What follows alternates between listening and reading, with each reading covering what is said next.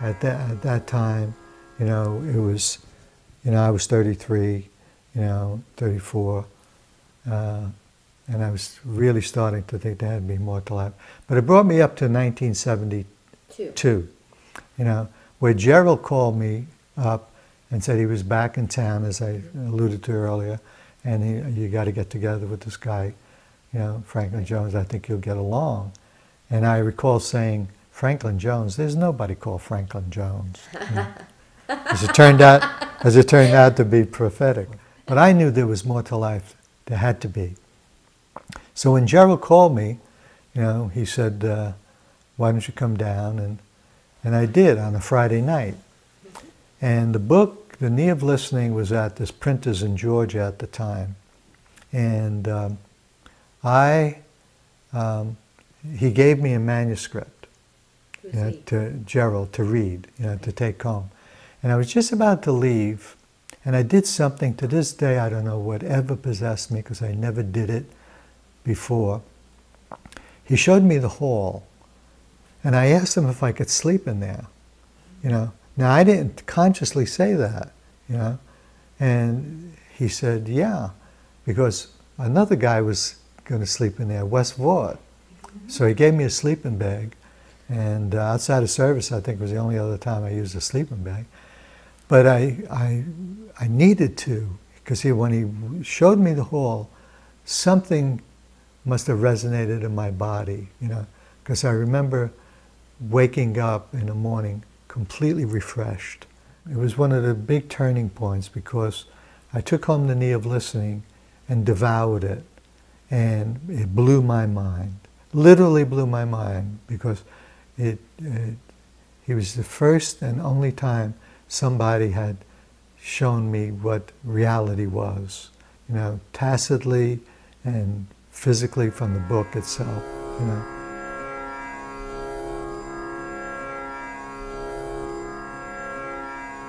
And in all fairness to myself, nobody told me what to do, you know. So we walk into the hall, everybody sits down, I lean against the wall with my horn-rimmed glasses on, and the manuscript in the of listening, and I'm reading it, you know. And then Beloved walks in, takes his seat, you know, looks around, you know. Now I'm leaning against the wall with this book. I mean, nothing disrespectful, I just didn't know any better, you know.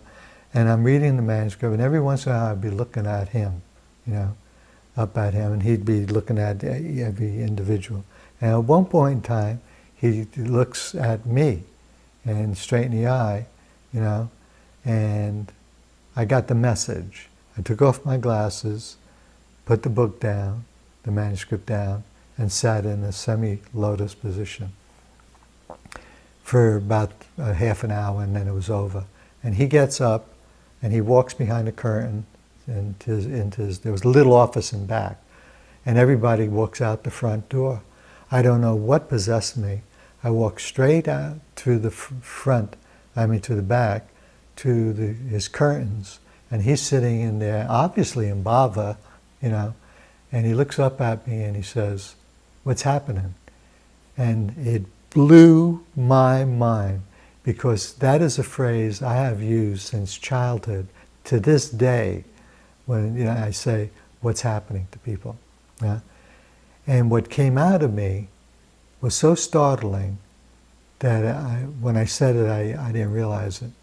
I said, "I don't know, man. I can't relate to anything or anybody anymore." And that's the shape I was in. And he reached up and he grabbed me and he hugged me for a really long time. And from that moment on, I have never ever felt that way again. He just removed it. You know? I like to tell that Leela often, because that one hug did it, you know. And he said, "What do you do?" You know, I said, "Well, I own a business," and you know, I introduced myself, you know, as Neil Panico. And he said, "Well, why don't you start coming around a bit?" You know, and I said, "I will." You know, I started going down to the ashram and start sitting with him, you know, which I believe were Tuesdays nights and Saturday mornings, you know. It's remarkable what I'm seeing now in retrospect with him passing, because I'm writing him a letter now, which expresses some of what I'm going to tell you. But in the early first few months or so, you knew he was a teacher, and you knew he was something unique. And I was the first one to call him guru, because Franklin just didn't seem right, And over the years, I've known how he sacrifices he made, and how he suffered us, But he did it, in human terms, He weaned us in a certain way, and over a long period of time, He really indulged us. I know he indulged me, The only difficulty I have in telling these stories, or Leelas, is because you had to be there. Because what was happening simultaneously in his orbit, I don't know how to describe it anymore. I've been considering it. How do you put this into words? You have to understand, he was the God-man. And psychophysically something was happening to him, to us, to the moment, to the world, to the atoms. I'm not even going to attempt to describe it. Because I've been thinking about this a lot, because I've been thinking it's, 37, 38 years, and I haven't even scratched the surface of really understanding this thing, It's a heart thing, and it's not the physical heart. It's a very, very large matter that may be indescribable. You just make these faulty attempts at it. And these stories are not meant to be humorous jokes. You could see in every one of them there's a lesson.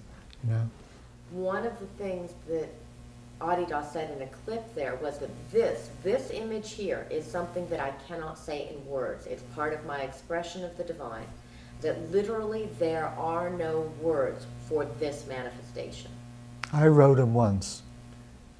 That the human tongue has not fashioned a word to describe him, And I really feel that to be true, because I'm listening to myself, trying as best to illustrate it, and partially from lack of education, partially from my own shortcomings and so forth. It's an impossibility, but it's tacitly felt, whole bodily, and so there was always these stories cannot sound isolated, That's why when I ask you guys how is this sound good or worth it, it isn't because I want the feedback you're doing a good job. I'm really curious how it sounds to people,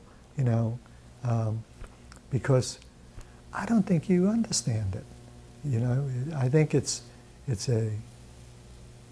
your involvement with the divine, which is individual, however that is achieved, but it's certainly there to be achieved. We all can do it,